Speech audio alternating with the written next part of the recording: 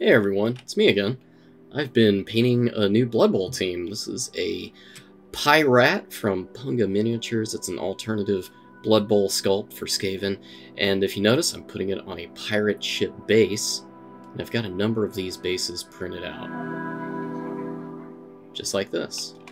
Now I've taken a piece of scrap MDF, and I've put double-sided tape down and attached all the bases to the board to get them ready for painting.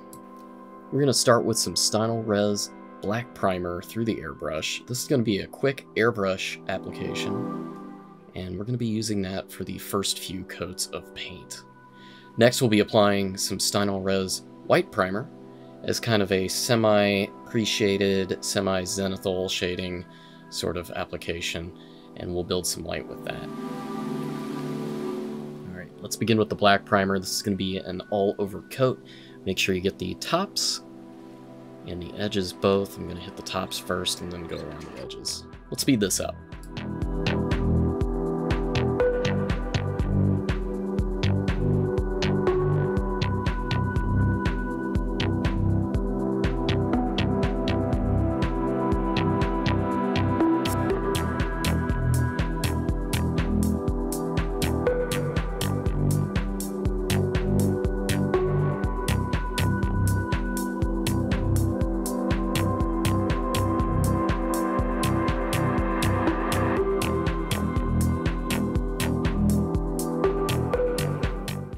Alright, one quick trick for getting things to dry out faster.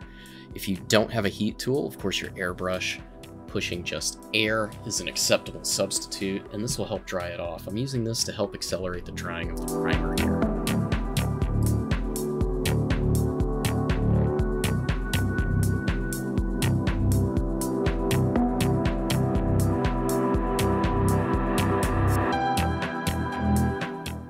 Alright, at this point I'm going to load up some of that white primer, and we're going to start adding some of the shading to the bases. Now, the general idea with the shading here, it's a two-dimensional surface for the most part, so what we're going to do is we're going to go for a center glow, and this glow as an undertone will help us direct the light towards the center of the base. This should help direct the eye to the mini and keep it in focus.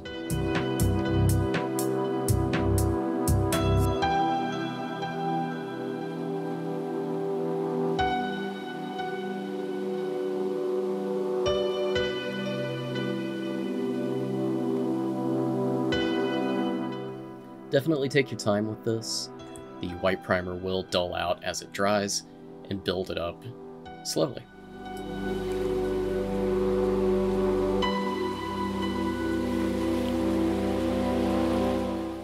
Once the white primer is nice and dry and has had a little bit of time to cure, we're going to go ahead and bust out some of our Inktense wood from scale 75 and put that directly in the airbrush, just like that.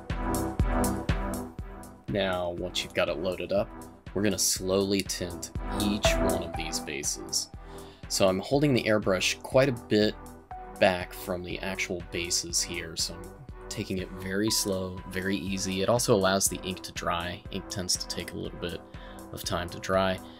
And I will take a couple of passes, so I'm going to do one initial pass where I get the most of the color in, and then we'll touch them up before we finish with the Inktensity wood.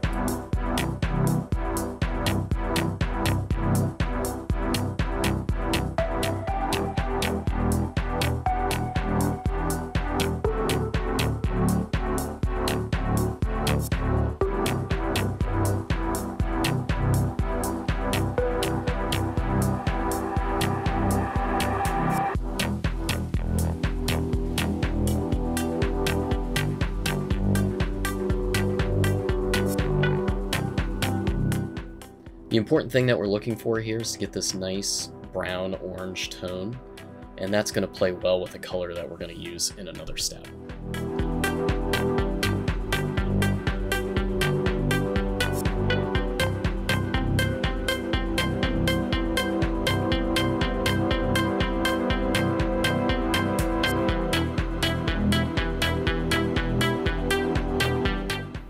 For the next part, I'm going to get out a big brush, and we're going to apply a healthy amount of Agrax Earthshade here. Now I'm mixing this down with just a slight bit of flow improver, and you can do the same. That will help reduce any sort of like coffee staining, lines, etc. when it goes to dry. Now, since I've mixed this down by about 1 part to 1 part with my flow improver, this isn't going to be a very deep shade, and it's going to flow pretty smoothly over the bases. The important things to note here is that we want to tint the bases just a little brown. We also want to get some of that Agraxar shade in between the planks. And if there is a little bit of coffee staining, doing a little bit of stippling here can actually add some texture to our wood.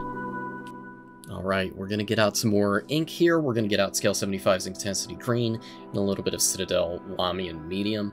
We're going to mix this 1 to 1 to 1 with some flow improver, and we're going to make a very, very thin wash. This is going to be barely tinted green. So once we've got it ready, we're going to apply a liberal amount of the green, and then we're going to stipple some drier spots in near the end. Really push this around until you get kind of a tint that you like. This is kind of emulating some of the, you know, biological material that accumulates on ships, like moss and algae and things like that. And it definitely gets into all of those planks. So this is just a slight tint of green, and this will work well with that kind of slightly orange-brown that we have from our previous steps. If it gets a little too thick, a little bit too green, add just a little bit of water. You might be able to reactivate it and kind of push it around and thin it out. So just play around with this step. You're definitely wanting to start adding texture here. This will make the bases look unique. All of these bases are clones of each other, but you'll notice that the texturing and the slight differences in color actually give them a little bit of character. So it doesn't hurt to be inconsistent.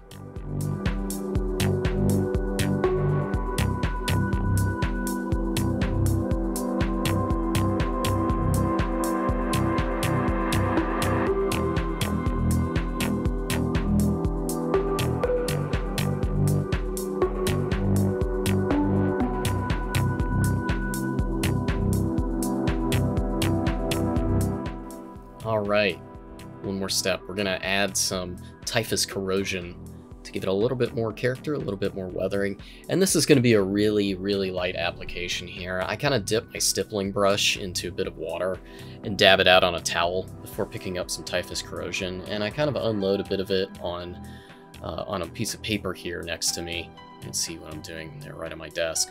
And then I'm going to kind of stipple it all around. Now, it's going to dry kind of like a dark solid brown.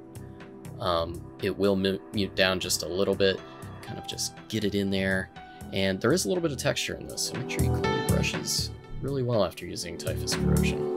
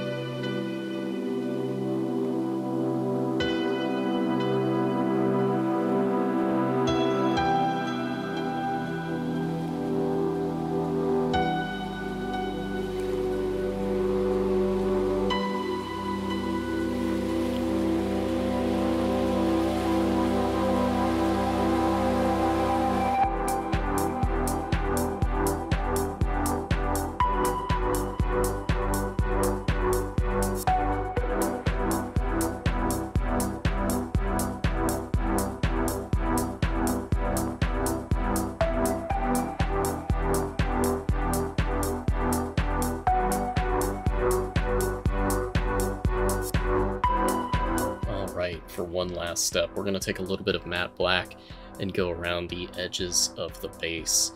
Now you should have a nice vignetted base that you can mount your miniatures on. You should be ready to play some Blood Bowl.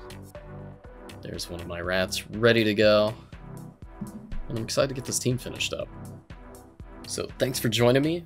Having a great time with this project. I've got more rats to come, so check me out on social media. Make sure you follow me there, and I'll have more videos and streams coming up. Later!